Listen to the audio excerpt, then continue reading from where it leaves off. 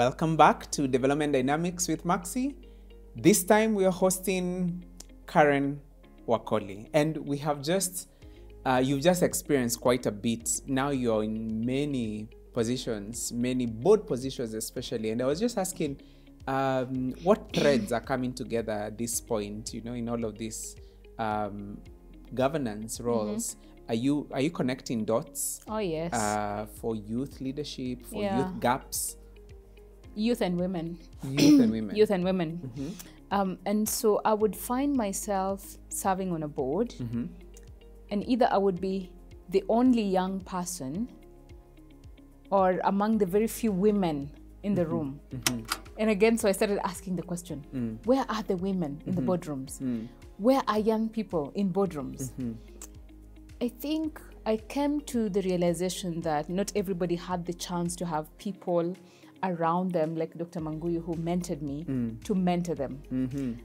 And I'm bold enough to actually reach out to somebody and say, I would like for you to mentor me in this and that. I would like to grow in this and that. I realized that a number of young people are afraid to do that. Either confidence, self-esteem, or something like that. And some of the challenges I had myself, like issues around confidence, self-esteem, and believing in myself. The guy who was coming to Nairobi. Oh yeah. I discover many young people, like regardless of whether they grew up in the cities or villages, experience that, depending on the upbringing, whether they were affirmed by parents or not, regardless of gender. the different challenges they've gone through in life that have ended up shaping who they become. So confidence is such a big thing for young people. Getting to know self. I remember, was it 2007?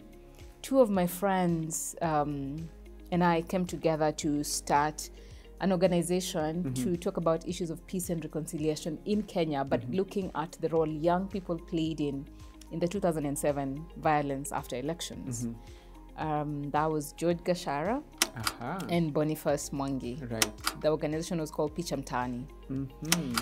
And I remember one time Boni and Gashara pulling me aside and saying, Karen, we have noticed something and we want to confront you on it. And I said, what is it? And they said, how possible is it that you are comfortable addressing thousands of people and you are very confident?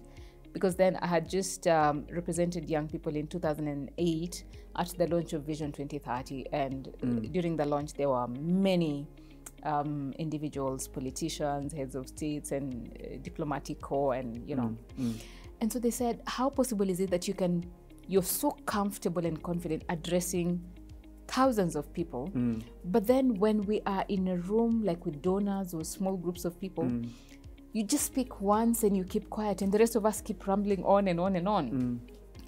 And I said, I only speak when I have something to say. And they said, no. Always have something to say, so always speak. How else will people know you're brilliant? So, and they say speak with force, like be, like have the oomph. And so I remember one time we went to this meeting where there were a number of young people and other actors, and I asked for an opportunity to speak, and each and every person who had spoken before me, all of them men, were very forceful in their speech. So even me, I took the microphone and I spoke so forcefully, and guys clapped, and I sat down. Then later I went home and I just took a moment to reflect. How did I do?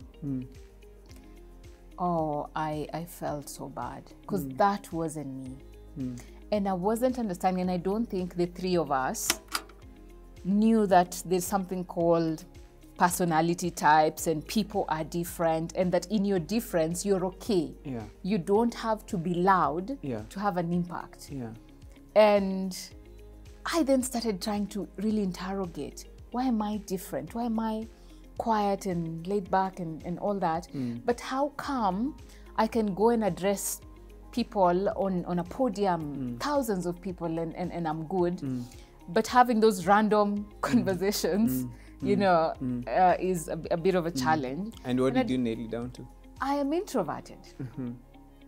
I am introverted. And there are many, there's an amazing book that Bonnie actually gave me to read. It's called Quiet, The Power of Introverts in a World That Can't Stop Talking by Susan Cain.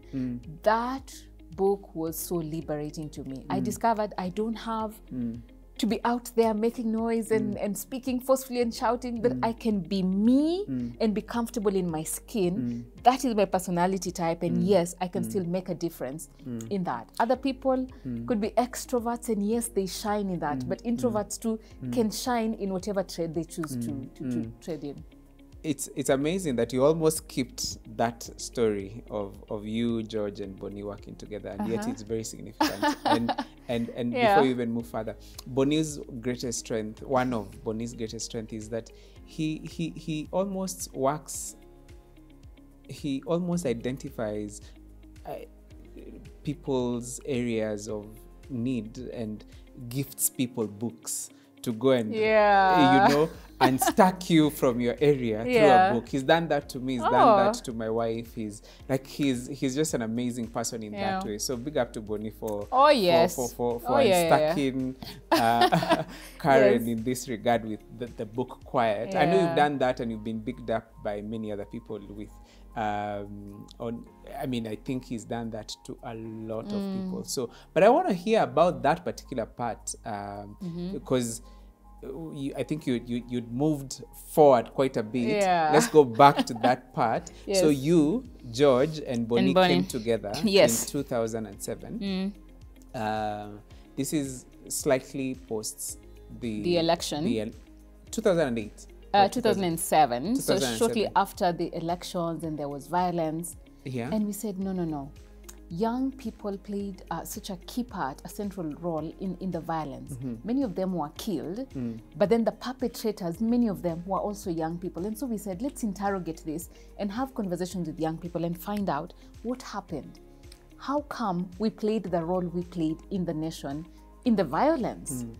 And it was so sad to hear certain young people in certain regions saying the elders called us and told us to defend our community, defend our land, defend this and that. I regret killing my neighbor. I regret doing this and that. I was raped. I was, you know, victims and perpetrators. Most of them, unfortunately, were young women and young men. So did you...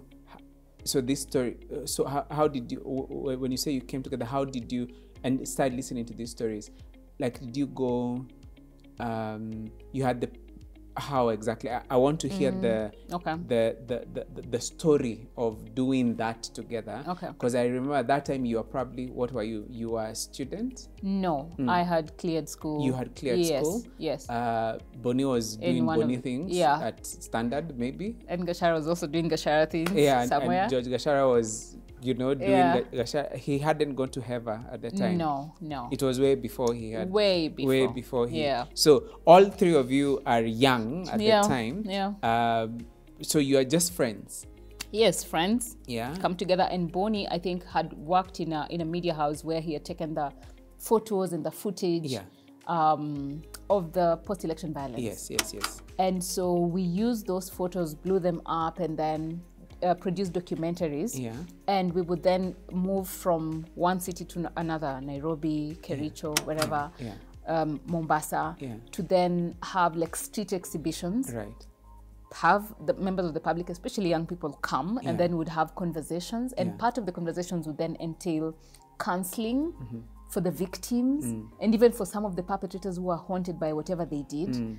And we're just having like a dialogue forums and sessions to converse amongst ourselves and then see, so what is the way forward? How do we become more responsible citizens and not cause chaos or violence and maim our fellow citizens? Very good to hear your story in that context and the sort of like role you've played there. So we then fast track to now where you are and where we were bookmarking. We were threading. So see, my friends then, through my friends, I get to discover personality types, self-aware, because then I just realized I wasn't self-aware. But then I tried to be somebody who I am not. Yeah. And many young people struggle with that. Not just young people, by the way. Even adults struggle with self-awareness. And so that's why self-awareness is so critical for every human being, and especially for every leader. You have to be self-aware. So some of the threads were, of course, the need for empowerment of young people. I traveled across the continent and across the world in various fora, interacted with leaders, with young people. And I met certain situations that really made me question a number of things. One of those meetings, I can't remember the year, but I was in Egypt. And I saw a 16-year-old boy in a political party articulating issues of young people. He was a leader of the party, a member of the youth league, articulating issues of young people and talking about the policies they had made, talking about the budgets and accounting for the money and asking for more money for them to do civic education for young people. And I said, wow, 16-year-old. Yet in Kenya and in many of the other African countries, people start engaging actively in politics maybe at 40 or something. Many young people are so aloof and apathetic when it comes to politics, yet politics actually affects our everyday life. Another moment that made me question engagement of young people was in Norway. This must have been in 2009. Again, it was in a political space. 17-year-old lady was the president of the youth league, and she was again articulating issues. They had power, and they had a great relationship with the mother party. And for us, I was part of a different political space and engagement, and I was asking the question, where are young Kenyans? In high school, I don't think people ever engage politically other than when electing the prefects. In primary school, the same thing. And maybe that's why it's problematic around election time that IEBC is looking for young people to register as voters. And young people are like, no, I'm not political. I won't register. I don't care about politics. Yet politics shape whether we go to school, the schools we go to, the life we live, whether we feed or not, it shapes every aspect of our lives. So that is a question of awareness. Question of agency, I think, also cuts across. I got to discover most of the challenges young people face across the continent are actually cross-cutting. In Kenya, South Africa, Botswana, Nigeria, Ghana, Uganda, Tanzania, issues around employment, issues around meaningful youth engagement in the political space, in the economic space, social-cultural space, perceptions of young people is also a big challenge, because I realize that many people in society view young people as rowdy, confused, and yes, that might be part of what a majority of young people are, but no, they're not always rowdy. They also just require somebody or people to believe in them, give them some skills, give them an opportunity, and they will thrive.